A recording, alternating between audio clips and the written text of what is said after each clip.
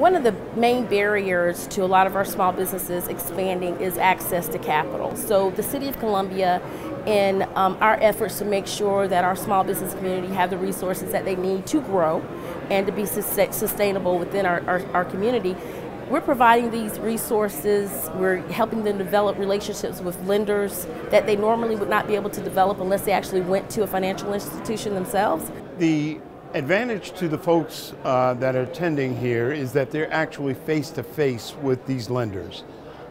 Whether they're starting a business or looking to grow, they're at the table with folks that can help them determine what their needs might be and how they can go about helping them and what materials they'll need to produce in order to get what they need to either start or to grow.